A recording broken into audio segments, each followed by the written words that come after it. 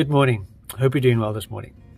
Now, I was thinking, when it comes to prayer, especially our personal prayer to the Lord, our minds and our hearts are so cluttered with so many things, and there's so many outside or external voices that confuse us or make things cluttered. And it's sometimes difficult to pray in the midst of all these things because we are so distracted, and our mind just so easily just wanders off.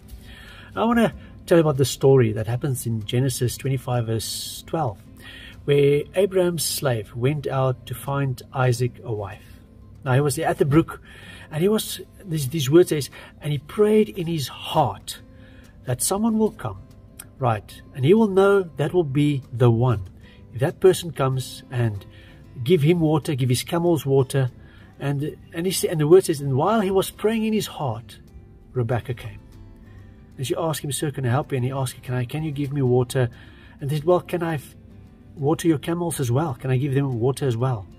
And then he knew in his heart, Lord, you have answered my prayer. Lord, you are faithful, and you hear us. You hear us. Even when we pray in our hearts to you, you hear us. So even though, I want to encourage you, even though things are so cluttered and there's so many outside voices and so many things that you are getting bombarded from everywhere, the Lord hears you. Even the prayers in your heart, He hears.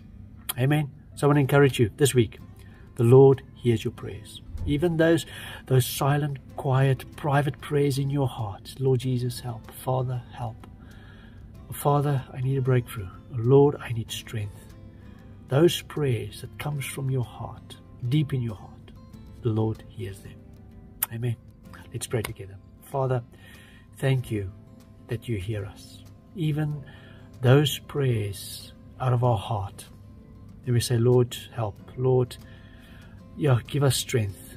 Give us a breakthrough. Father, thank you. You hear our prayers when we pray out loud, but you also hear the prayers of our hearts. And we honor you for that. In Jesus' name, amen.